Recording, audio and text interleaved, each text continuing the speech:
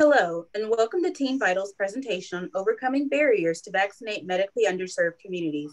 This presentation was created by three current NKU DNP students, Benjamin Boadu, Angela Spallinger, and TaShana Williams.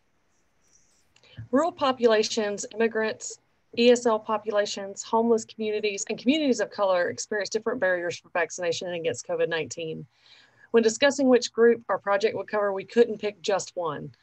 All of these groups are underserved. A study conducted in Northern Kentucky demonstrated that people in rural communities did not believe that wearing a mask and social distancing was effective at slowing the rate of COVID-19. Over 50% of the people that they polled believed that side effects of the vaccine were worse than the virus itself. Barriers that rural populations face include lack of access, hesitancy to get the vaccine, and communication barriers. Immigrant communities fear having their information forwarded to immigration and deportation authorities and the impact it will have on their immigrant status. English as a second language communities often face not having translators available to fully explain the procedure, possible side effects, and answer any further questions they may have. People who are housing insecure have other basic needs that are a higher priority for them, including shelter, food, and clothing. Due to not having a designated home, they are often nomadic and have even more limitations to accessing healthcare. Communities of color are 1 to 2.4 times more likely to die from COVID due to socioeconomic status, being considered an essential worker, and lack of access to care. Another common issue is the lack of trust among these racial groups in healthcare and government entities. With all of these things considered, how do we adequately address the needs of increasing COVID vaccination rates within these communities? One common barrier that we identified was communication and outreach. While social media is an effective outreach effort, there's still a significant disconnect with underserved communities. Some of the solutions that we've come up with include community-specific communication, accessibility, meeting them where they are and beyond, and reciprocal understanding and education. Who are the key people in the community that community members trust? Sometimes it's organizations such as shelters, church, community centers, and more. Partnering with trusted members within the community can help to gain their trust and build that lasting relationship.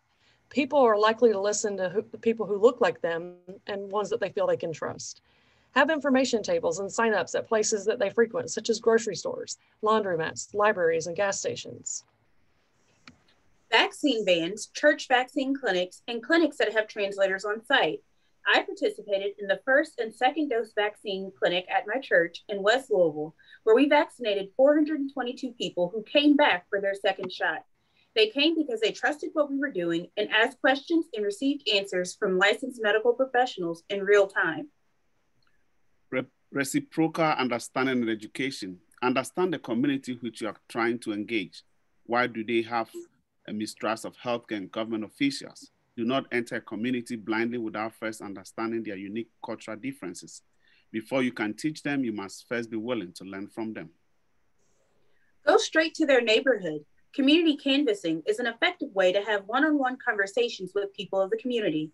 This provides ample opportunity to address misinformation, understand their ideology, and lay the foundation to form partnerships with the community and target health disparities and equitable services. Because this approach is built on developing trust and communication, these communities are often forgotten about. This approach makes it a priority to hear the concerns of these communities and help meet their needs. Building a relationship with them beyond COVID-19 fosters trust and respect among underserved communities and the medical community. Consistency and honesty are imperative. These are the faces of real lives lost. How many more can we prevent by making sure all of our communities are protected? Hope is not lost. The CDC has proposed the idea of vaccinating with confidence. We have to be clear, consistent, and honest with these communities in order to build and keep trust. Healthcare workers should feel confident and empowered in being vaccinated. We should also engage communities and individuals by listening, learning, teaching, and collaborating together to build that trusting relationship. There isn't anyone in my life who I'm willing to lose. How about you? Let's be the difference that these communities need. Let's stay strong in the fight against COVID-19.